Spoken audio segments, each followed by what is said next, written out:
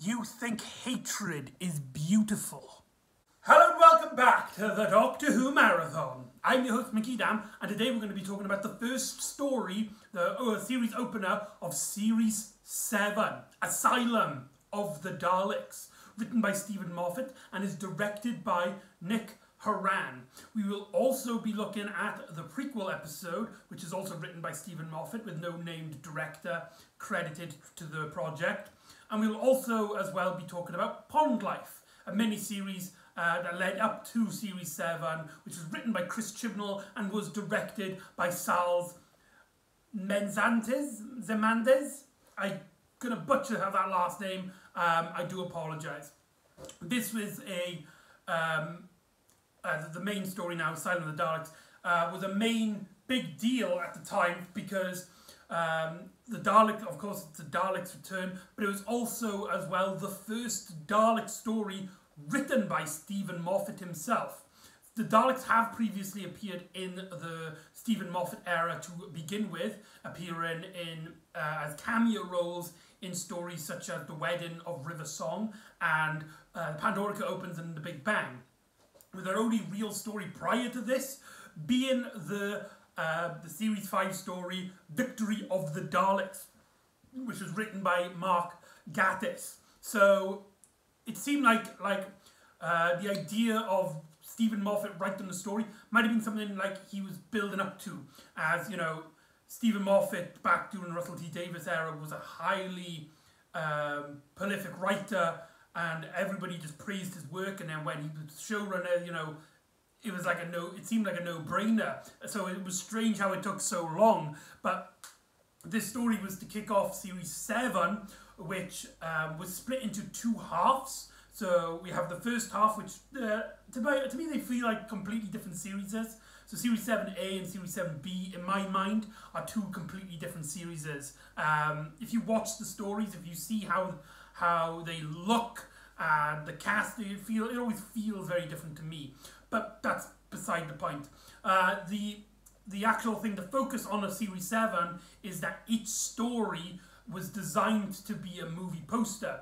Although nothing really has been confirmed about it, it has been speculated by many people in the industry that the way the stories were developed during this series, especially the first half, Series 7A, basically you had the title and the movie poster first, and then the script, the idea of the story, was wrapped around it. So essentially the title Asylum of the Daleks was brought in first, and then the actual story was written, which sounds controversial, but we'll see how it's played. There's also a lot of stuff that needs to be talked about, but let's get on to Pond Life first, which was a short little mini story series featuring Amy and Rory's life, mainly outside of the Doctor's point of view. The Doctor only has a handful of appearances in Pond Life, with the first one being him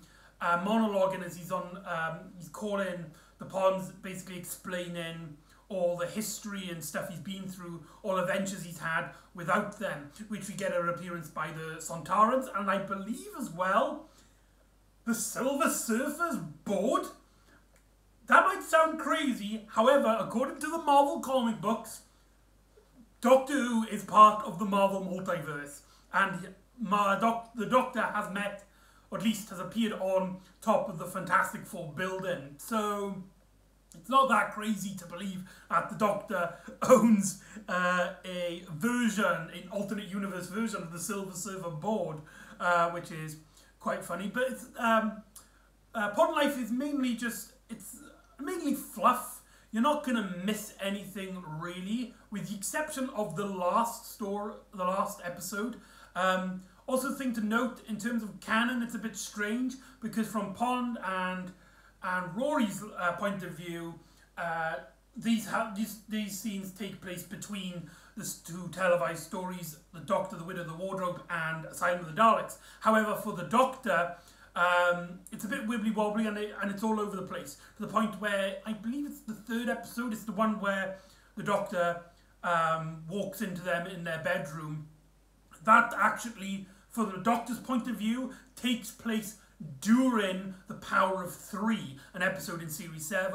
So, but I've decided to put it here because the majority of it, especially the ending of Pond Life, in which the Doctor is trying to get an answer from Amy and Rory, only for it to be revealed that they've had an argument and they've seemingly split up, and the Doctor seems very concerned, although he doesn't actually know the full going on of the relationship. That is basically teasing up for series for Asylum of the Daleks, as that becomes a plot point in the story, which I do like Pond Life, you know, I do like the interactions between Amy and Rory, but that last episode, it comes out of nowhere. They just seem to have argued off screen. Like, you see the Doctor monologuing and Amy and Rory, just like in slow-mo, you see him arguing, seemingly the day where Amy and Rory leave each other. And then in Asylum of the Daleks, at the start of it, they've split up to the point where they're getting the divorce papers. And it's just really strange to structure a plot line like that. It's just really bizarre, and the fact that Pond Life isn't focused on that. The Pond Life is mainly just the Ponds living an average day life, and Chris Chibnall really gets the quirks of these characters, and Arthur Darwell and Karen Gillan really work well with this very mundane script. At one point, an Ood, main part of the story is that there's an Ood that finds himself in the Pond's house, and the Doctor's just like, oh yeah, I must have accidentally dropped him off. When I get back, because you know the TARDIS doesn't function properly, when I get to your house, I will pick him up and drop him off back to the Ood sphere. But there's a lot of great comedy moments. How the Ood thinks that it is their servant, and like he cleans their beds when they're not around. He does the dishes. He does the laundry. He packs their lunch. And I like how the Ood gives Rory like a kid's lunchbox, a really tiny kid lunchbox. That really cracks me up. I love that little moment. But Pond Life, in terms of a narrative flow, it's, like I said, it's mainly fluff. There's nothing really in terms of striking, directing visuals. It's more like a Doctor Who meets a sitcom at most. There's no laugh track. It's really bizarre. It's really bizarre. But I do actually like Pond Life personally. I find myself watching it and enjoying it a handful of occasions. But now let's get into the main event, Prequel. Now this is actually an strange prequel, because this isn't actually your average prequel. Prequel back in series 6 were put on YouTube, or at least the internet on BBC iPlayer, about a week or maybe like during the week leading up to the episode. Here, however, though that is a similar thing did happen, it didn't actually air free on YouTube. You had to get it on the iTunes, I believe. And that is just really strange. I don't believe any other Doctor Who's short has been like this, had to be like purchased in this way. It's really strange. But it basically sets up where the Doctor is at the start of that story. And essentially the Doctor is in this cafe, you know, he's enjoying a mundane life, which seems to be a theme in the leading up to Asylum of the Daleks, where he is meeting up with this hooded figure who seemingly has all this strange abilities. He can seem to teleport and seem to change the environment that the Doctor is in. And one thing I really like about this prequel is Matt Smith's performance, because he sees a character that can teleport, who seemingly knows him, and again, this is something that ties into a sense to the ending of The Wedding of River Song, where the Doctor is very hesitant to get into the action. He's actually, you know, just quiet, just in a cafe. He doesn't want to get involved in any adventures, and this figure has come to him almost as if a threat, as if it wants to the Doctor to challenge it, to which the Doctor tries to refuse. There's a great line in this, like, a woman wants to see you, and the Doctor says, like, that's nice, but I'm married. That's a great line. And the Doctor realises he's stuck in this dream state. This creature has contacted him in his dreams. And so he tries to wake himself up. He finds himself on a beach. However, the Doctor finds out that he's still in the dream, and the hooded figure teleports the Doctor to this room, which seems to be very familiar to the Doctor, and basically sends him on a mission. There is somebody that needs the Doctor's help to save, I think it's to save her daughter, this person's daughter, and this hooded figure has come to the Doctor to give coordinates of where this person is, and gives the Doctor the coordinates, and demands the Doctor, who recognises the coordinates of what the hooded figure is showing him, and demands the Doctor to say out the planet, the destination. And the Doctor refuses until he wakes up, seemingly alone, and we get this creepy shot of Matt Smith's face with this really strange, almost emotionless light, as the Doctor whispers to himself, "Skaro," which leads directly into the episode of Asylum of the Daleks. This prequel is pretty good. I do like Matt Smith's performance, and is much more confrontational. He's not as hyper or as quirky as he usually is. He's a bit more down to earth. He's a bit more, like, I don't want to be part of this kind of attitude. And I feel like Matt Smith, who usually is this quirky character, it's just really bright, nice to see this much more darker aspect of the character. But again, it's mainly fluff. You don't really need to watch it. It's mainly setting up the plot point at the start of the episode. But I actually do like watching the prequel. This is actually one of the prequels I do recommend watching, because it's a nice segue into the actual episode itself, and explains why the Doctor is on the battered Skaro. But let's talk about Skaro for a sec, because now we're leading into the main episode. This story has so many continuity errors, and the first one is actually right at the beginning of the episode. It is revealed that Skaro, I say revealed, it's basically the Doctor finds himself on Skaro being summoned by this woman, which is, like, again, teased from the prequel. Skaro was destroyed in remembrance of the Daleks, and was established again in Evolution of the Daleks. How the hell is Skaro back? And even if they brought the planet back, they've done a pretty terrible job. It's battered, it's bruised. The buildings seem to be neglected, as they've seemed to turn to stone. And there's this massive statue of a paradigm Dalek. But yeah, we'll get onto that in a bit. And essentially, this character asks the Doctor for his help, as he needs the Doctor to help her, rescue her daughter out of an asylum camp. And this woman, she found herself in the asylum camp, but she escaped, and she needs the Doctor to break back in and rescue her daughter. However, the Doctor, bringing that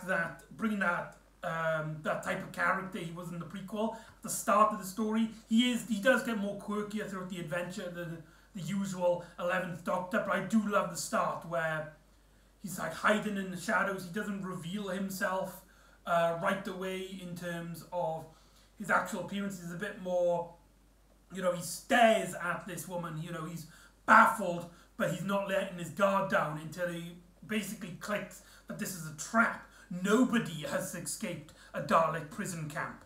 No one leaves the Daleks prison camps alive. You go there, you're essentially dead. And so it's revealed that this character is actually a sort of Dalek drone, some sort of nanotechnology which basically rewrites DNA to the point where they can get this Dalek eye stalker out of their forehead, and they get a Dalek gun out of their hand. Whether it actually turns them into Daleks I'm really confused by that, but it basically turns them into Robo-Men, brainless zombie-like humanoids from the Dalek invasion of Earth, and they are a very similar kind of warrior race of clones appeared in the 5th Doctor story. I can't remember what the 5th Doctor, Revelations of the Daleks. I think it's Revelations of the Daleks. I could be wrong on that one. Again, that basically sets up where the Doctor is at the start of the story. But let's get into one of the massive negatives of this story, and I think a lot of people agree this story failed on a massive level if you are interested in this aspect of the series at this point. The companions. Amy and Rory at this point have split up. They have divorced. And essentially the story, from our main character's point of view, because Rory goes to meet Amy in her workplace, where all of a sudden she's now, well, I say all of a sudden, she was established to be a model in the God Complex, which is not God Complex, sorry, Closing Time, which is a really strange character, which is a really strange occupation after going adventures with the Doctor, especially how Amy has seemed to have no interest in modelling during her run.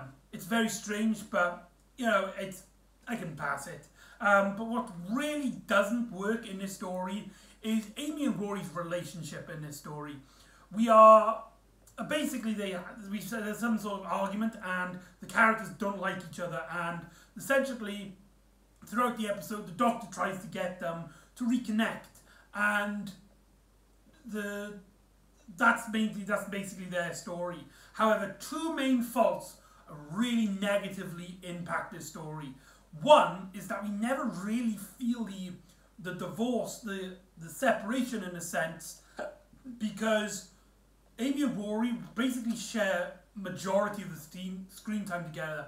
Sure, they get split up, but majority of the story, they are in the same place. And even when they're not, they're looking for each other with seemingly no acknowledgement of the divorce unless the Doctor brings it up. It's really bizarre in that point. But also as well, it's how the characters treat themselves, which is also kind of a flip side to that argument, to the point where it's the negative point from the other point, because they are so negative towards each other. They just every bit of dialogue between them two connecting through the majority of the story is just them bickering, and it's so frustrating. And what's worse is the twist ending, the twist about them and why they broke up, which I'll get into when I talk about later on in the story. But it's one of the main factors which makes this story incredibly hard to watch. But we'll get on to more details about that. The Doctor, Amy and Rory, get kidnapped by the Daleks, where the Doctor finds himself in the Parliament of the Daleks. And though, yes, I do know the idea of the Daleks having a parliament goes against basically everything that the Daleks stand for, because, you know, it's all about supremacy. But personally, I just really love this idea. I mainly like the shot. It's the fact that they tried to resemble some sort of a cohesive civilization. However, it's all based on fascism, space Nazi philosophy. So, you know, it's strange, it's amusing, but I don't know, I just really enjoy it. I like to think that this is a new segment, a new force in the Dalek Armada that we've not seen before, a new regime of Daleks. Because in this story, essentially the design of the Daleks, after many criticisms we have with the Paradigm Daleks back in 2010 with Victory of the Daleks, and the Paradigm Daleks basically seemingly being the main Daleks of the 11th Doctor era, seem to have reverted back into the Bronze 2005 designs, which, fair enough, you know, a lot of people like the design. However, it does kind of feel like a step backwards. The Paradigm Daleks are there, but they're mainly background characters. And again, continuity error, because the Paradigm seemed to be, in Victory of the Daleks, set up to be the superior Daleks, and because of the Daleks' philosophy, will shoot and kill any Daleks they feel is inferior, aka the Bronze Daleks. However, here, not only are they outnumbered, but they seem to be working side by side. What? yeah, this is another thing about this story. But first we need to talk about, basically, let's get into the actual story, because the Daleks basically tell the Doctor about the Dalek Asylum, a planet where the Daleks have dumped all of their insane Daleks that are too mad to keep, and they basically put them in this asylum, basically just to stay there, and there's this force field around it. It's automatic. Everything's automatic. Nobody needs to be there. No guards, no nurses and stuff. But the shield is weakening due to a ship that crash landed there a year ago, and that there's this, and basically the shield is lowering, and the Daleks need to go down to the planet, turn off this force field immediately so they can blow up the planet simultaneously, destroying all the crazy Daleks. Which, yeah, one thing about the story just really doesn't make sense is the concept of the asylum. Personally, though, it doesn't really bother me, but it doesn't make any sense even if you go by the concept of this story. The president of the Daleks, Prime Minister, sorry. Yes, there's a Prime Minister Dalek. Basically, it states that the Daleks, you'd be surprised to know that the Daleks have a concept of beauty. Again, continuity error, because it's established that Daleks have no concept of elegance in Doomsday and Army of Ghosts. That's beside the point.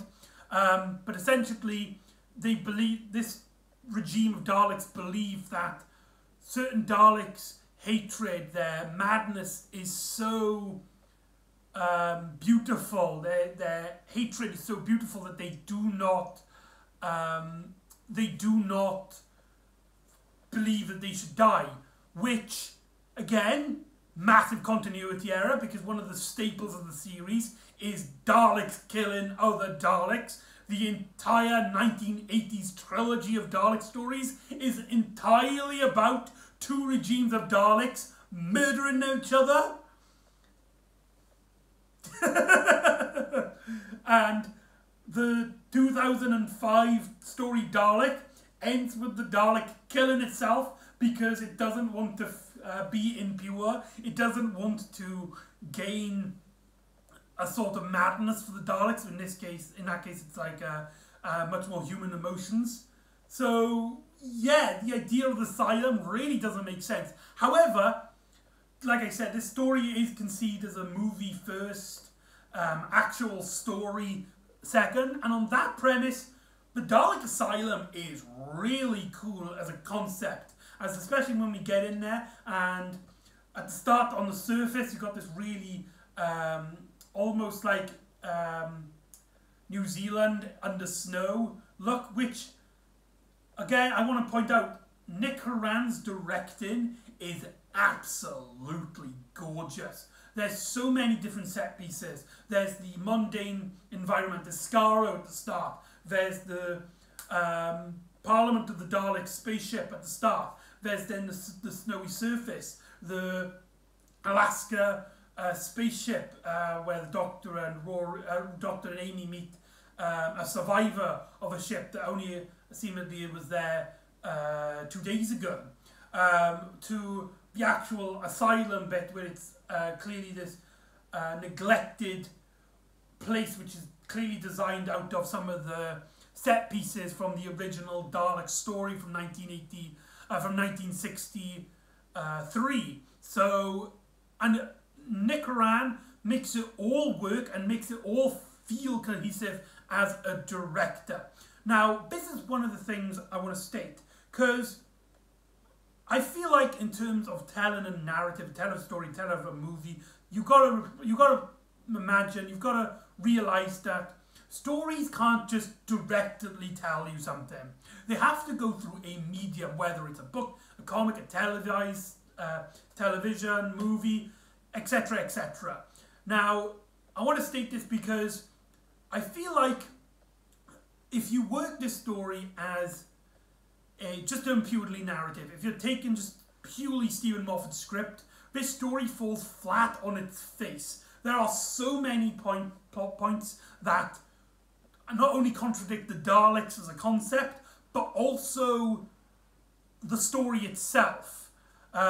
Like the whole idea of the Daleks wanted to destroy the planet because they're scared, but yet they want to keep them all. Why didn't they kill the Daleks? These Daleks to begin with, they have no idea of elegance, but these Daleks seem to do, and they kept them on the planet. But so they want to keep them alive, but they're gonna easily destroy them without any concerns. It's all over the place. However, there's other things to consider: acting, directing, music, cinematography, and I feel like Asylum of the Daleks, when looked through that view, is absolutely awesome. The acting is brilliant, the directing is brilliant. Even like some of the side characters, that guy that they meet who turns out to be a dead Dalek drone. He was pretty cool and he was pretty memorable. When he kind of clicks, it's like, oh wait, I died outside and the snow preserved my body. That was a really shocking twist, and the makeup and the costume department on the zombified rotten flesh of those people, stunning.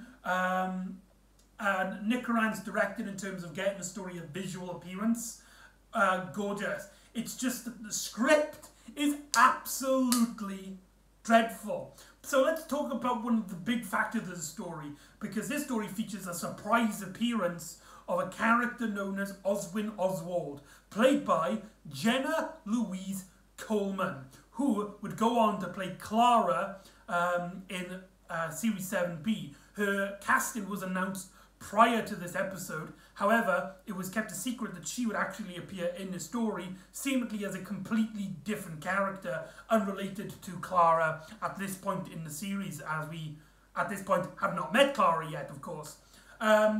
Which was a really nice surprise, and is actually an interesting way of introducing the actress to the audience prior to the audience actually meeting the companion, so we can kind of get that grasp with her. And Jenna Coleman really is this sweet, lovable actress who you can tell she is just enjoying the fact that she's in Doctor Who. You can kind of feel like she's been dying to get her hands on a franchise kind of melodrama, and Doctor Who is this perfect vessel for her. However, again, the script, because every word that comes out of her mouth for the first half of the story is quirky dialogue, which Stephen Moffat writes every single female character up to this point in his era. Every female character that gets a prominent role: Amy, River Song, Liz Ten, and now Clara. They all have this quirky, sexy and I know it kind of attitude. And for Oswin here, that's mainly hit for the first half. There is this mystery about the souffle and how she's getting the milk, and the Doctor and her have this communication as part of the story is the Doctor going to his asylum to try and rescue this girl who seemingly is stuck there for over a year. And because she's been stuck there for over a year, she is hacked into the Dalek systems, and she can actually basically interconnect with their internet. And basically that's part of the narrative. She also guides Rory at one point, which again we're gonna have to talk about a slightly serious subject. I don't actually want to blame Stephen Moffat on this part, because it's a very complicated subject, and I highly doubt Moffat had any sinister intent in writing this line. Essentially, there's a line in which Oswin makes a joke about her first person she fancied was a girl, and she quotes unquote calls it a phase. Now, it has been brought to my attention by a few people in the LGBTQ and community, and as well, you do your research and stuff, that calling something like someone's interest in homosexuality a phase is incredibly harmful, because it promotes the idea that it's not real in a sense, and pushes for and allows people, not push, but allows a softening for people to get out ideas like conversion therapy and horrible stuff like that. So that line really doesn't hold up well. It is absolutely dreadful, and I can't stand it. However, I will say, jokes like that was being made like during his time. I doubt Stephen Moffat had any bad intent. I just think he was he just didn't know much on the subject matter, and you know, you hear the idea, oh, it was just a phrase, and Stephen Moffat just ran with that. I don't think he had any bad intentions. But let's talk about one of the aspects which you cannot really forgive.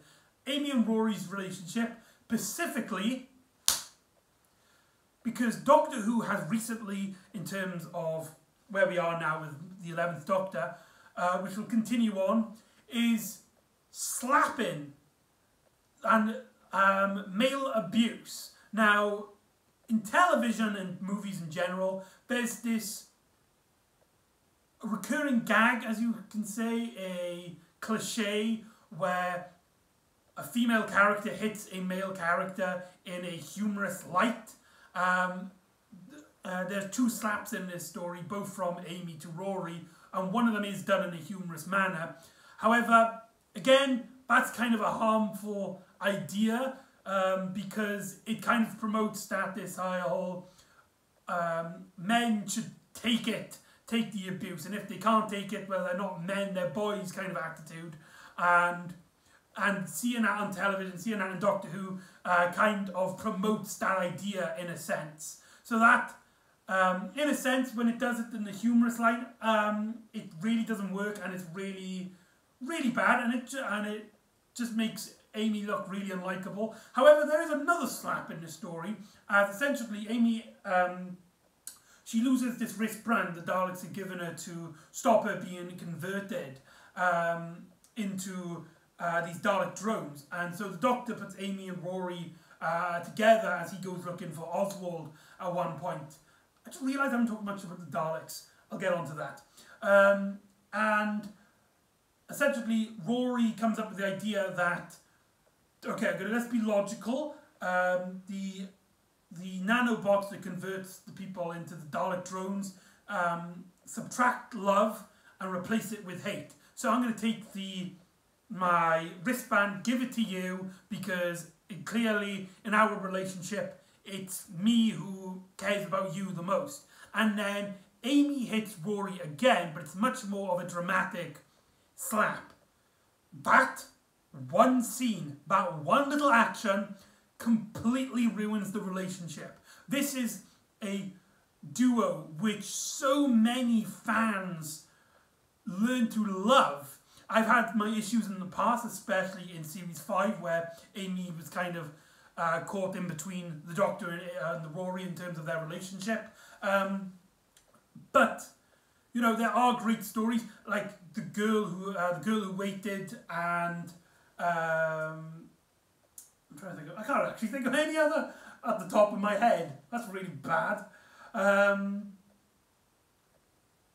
Yeah, I can't think of anything on the top of my head. That's really bad. But, you know, this is a relationship that a lot of people care about and a lot of people are passionate about. And the fact that Doctor Who has a married couple on the TARDIS leaves a new possible ideas and brings a lot of great humour and strange development into the stories, into the narratives.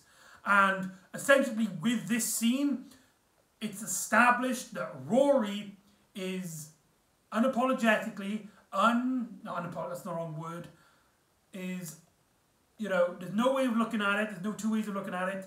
Rory is in an abusive relationship.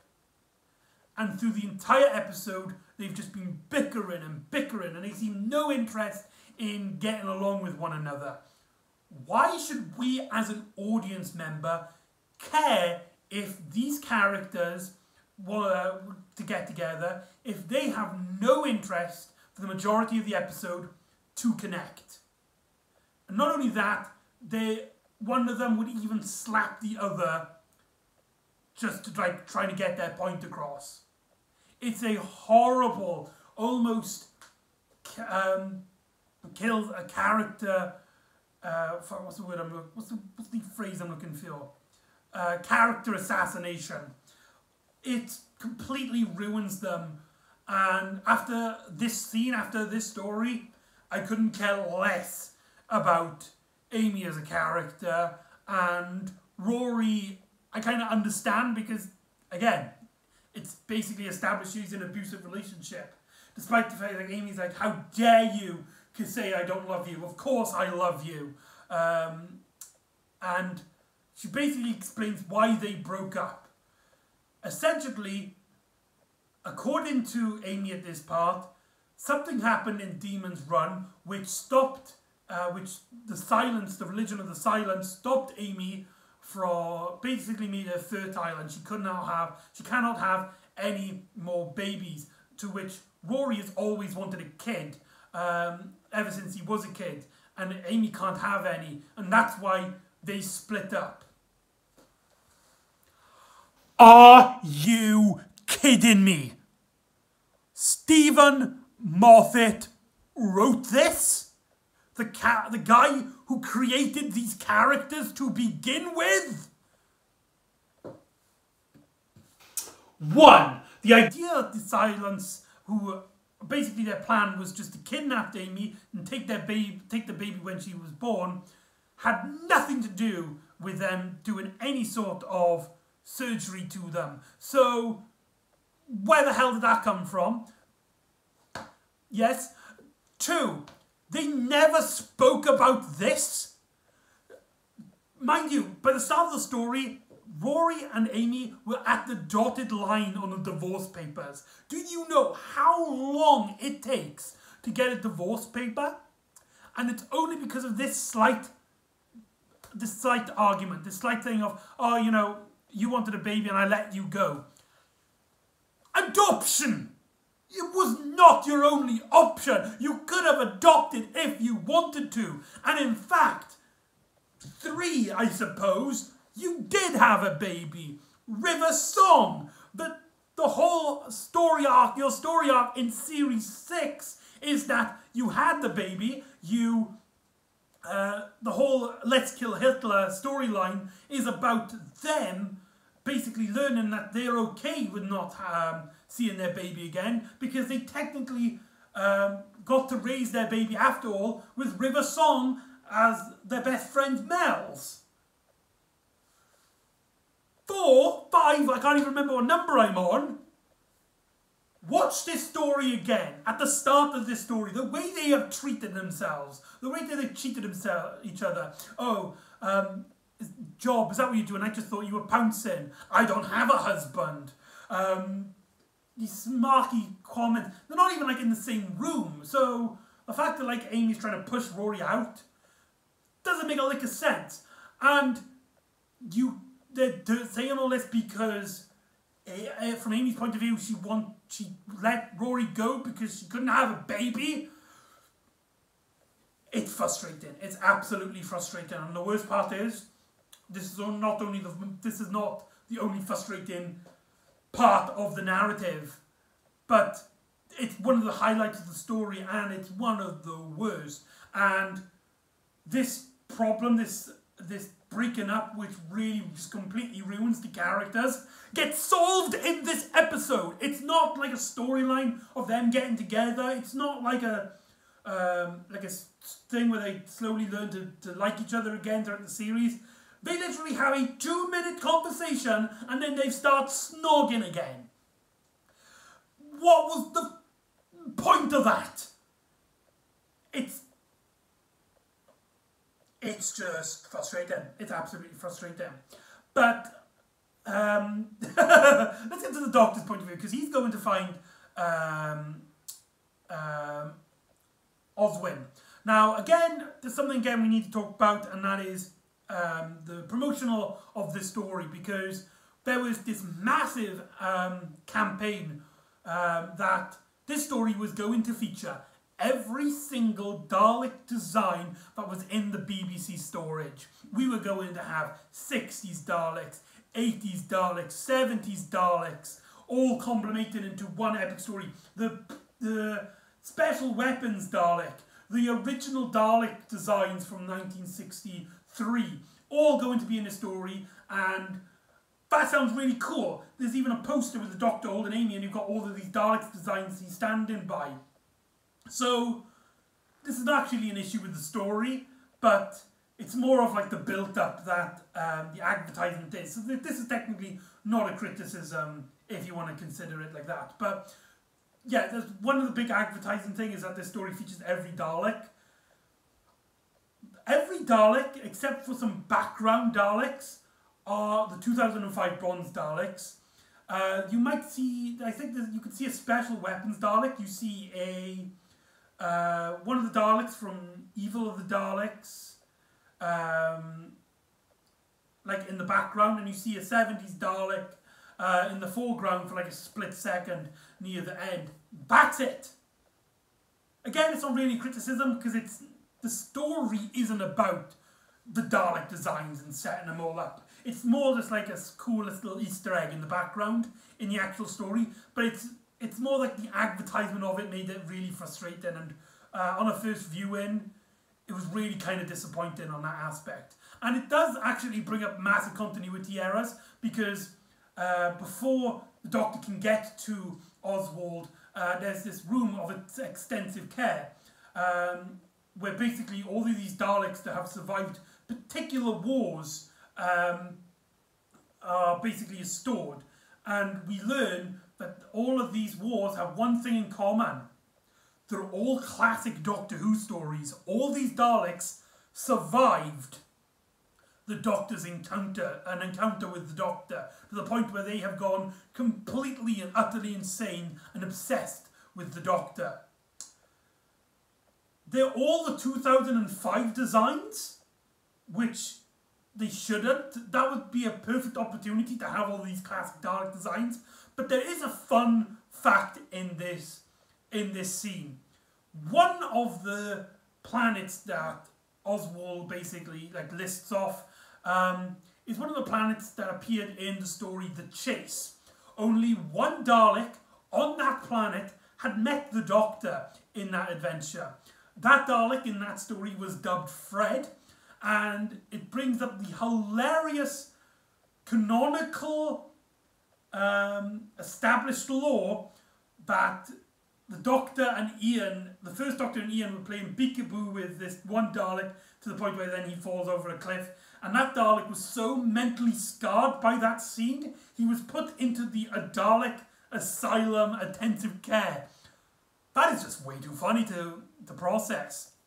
And so the Doctor gets to Oswald. However, there's this massive twist, which, spoiler warning, because this is actually a really good twist, especially when you rewatch the episode and you see little clues, when you rewatch the story, you're like, oh my god, that's really cool. Oh my god, I never noticed that. It's so obvious when you rewatch it. Oswald is actually a Dalek. And it's one of those ideas which I think really doesn't work in this. It's one of those ideas which really doesn't work on the script, because the Daleks have converted people before. However, it's never felt like them. It felt more like Cybermen. So it is kind of part of established law that Daleks can convert people. However, again, it just doesn't feel right. It just feels really strange. However, the direct in that pan shot, and like I said, the little teasers, Oswald's screen is the Dalek eye stalk, and the fact that she has so much knowledge of the Daleks' security system. We'll get on to the ending of this story as well, which really completely is baffling. And that is just so stunning. I really just absolutely love those quick shots of Jenna Louise Coleman put up in the converter machine, and she's speaking, she's trying to convince herself that she is human, she's not a Dalek, but Nicholas Briggs' Dalek voice is coming out of her. She's panicking. I absolutely love it. It's just so visually cool. And again, the sound design, the acting, the directing, the cinematography is gorgeous. It's just the script that really lets this story down. But luckily, because of this scene, it basically mellows out Oswald, and she becomes a much more... she's basically forced in the narrative to to calm down a bit and have this really deep conversation about why the Daleks have grown in their fear of the Doctor. Earlier on in the story, she'd actually made the Daleks in intensive care completely forget about the Doctor. Now that is a massive issue, and basically at the end of the story, the Doctor teleports them back to the Parliament of the Daleks. However, like the Daleks in intensive care, Oswald, who dies because she didn't want to leave as a Dalek, with her last lines being "Run, you clever boy, and remember," which is a storyline for Series 7. Basically, she had hacked into the Daleks' network moments before the shields were evaporated and before the missiles destroyed everyone, and erased every single Dalek in the universe of their memory of the Doctor. Are you kidding me? Do I even have to explain why this is such a dumb idea? Okay, let's start with 1. So the Daleks have an asylum, but they have the ability to access and rewrite each other's memories. They have the cure for any mental illness. What's the point of the asylum if they could just cure every Dalek? They rewrite each Dalek's memories.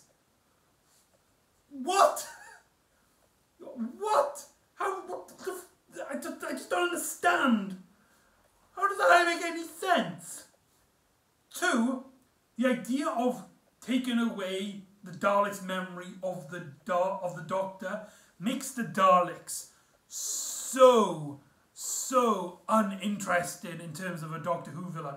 One of the biggest factors about the Daleks, one of the main advertising point, is that they become much more dangerous because of their fear of the Doctor. The story even establishes that at certain aspects of the story, and it has been a big, interesting, and probably one of the most interesting factors in certain stories like Dalek, where the Dalek realises the Doctor's out there. Does he become more confrontation? You have that great scene with the 9th Doctor and the Megatron Dalek talking with each other, and they just completely hate each other, but they can't do anything about it.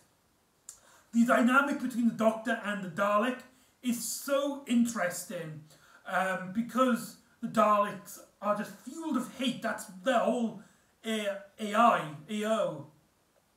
I don't know the term, but basically they become more dangerous because the Doctor's involved, because of their hatred and fear of the Doctor. So the idea of basically doing a reboot of the Daleks, so they have no memory of the Doctor, makes them far less interesting as an antagonist for the series. But you can clearly tell that this was mainly to set up the new storyline, new story arc of Series 7, as all the Daleks just scream and shout to the Doctor the question that must never be asked, the question hidden in plain sight: Doctor Who? And the Doctor sends then Amy Rory home, and you see this, and the story ends with the Doctor in his TARDIS, basically enthusiastically going around the TARDIS calling out Doctor Who. Again, takes away from the dramatic built-up of Wedding of River Song, where the secret was supposed to be, the question was supposed to be this mass secret that should never be told. However, the Doctor seems to be very enjoying the fact that people are asking the question. So, has he completely forgot that there's this kind of prophecy that one day he has to tell the secret, to which the question is Doctor Who? Don't know, but you can clearly tell that what Stephen Moffat wanted. That's why he rebooted the Daleks. It's just made him so uninteresting. And I would say it made them less interesting to look forward in later stories. However, we know retroactively that in their next appearance, they get their memories back. So what happened? seriously, in terms of Stephen Moffat as the showrunner, what happened? Were there abandoned storylines? Was there an idea, an abandoned Dalek story that was never shown? Who knows? But anyway, that's Asylum of the Daleks. Overall, I think if you watch this story purely as a story, as a complete script, this story fails in almost every level. Characters are interesting, if not annoying, with the exception of the 11th Doctor, played by Matt Smith, who absolutely owns the role. With the Daleks' quality in threat varies to not at all, to very just minor inconveniences, with many plot lines and B-plots in the story completely either unnecessary or just absolutely hurt the interest of the characters and leave it on a cliffhanger, which actually makes Doctor Who's biggest villains uninteresting. You could argue that this Doctor Who story has hurted the canon more than The Timeless Child, in my opinion. It definitely has, if the story continued on with that idea. But luckily, the reboot was rebooted, if that makes sense. However, everything else works. The music is gorgeous. This story, it is easily one of the best looking stories, but what this story does, it looks like it has the most money put to it. This story feels like it should have been in a cinema. This story feels like Star Wars. It has many inspirations from Star Wars, and it shines on the screen. It's absolutely gorgeous to look at. The music is brilliant. The acting from everybody is phenomenal. It's just, I'm so conflicted, because if it wasn't for the fact that the script is so horrible, the story would have been absolutely amazing. So, it really depends on what mood I'm in. If I'm looking purely on story, this story falls flat and is, in my opinion, not even worth watching. However, in terms of everything else, in terms of a production, acting, viewpoint, the story is probably one of the best Doctor Who stories. It's a paradox of Doctor Who quality. It's really bizarre, really strange. But Stephen Moffat has been a massive letdown for the series after writing the very weak Christmas special, Doctor Widow and the Wardrobe, failing to give Series 6 a great conclusion, with The Wedding of River Song being a very weak story. It feels like Stephen Moffat, who's the showrunner, is given some of the weakest stories in the series. It is an utter shame. It's an utter shame. But anyway, that's Asylum of the Daleks. So join me next time when the Doctor gets contacted by a unit in the future as seemingly an ancient spacecraft is returning to Earth with some very strange cargo. So join me next time for Dinosaurs on a Spaceship. And I'll see you next time on the Doctor Who Marathon. Ta-ra!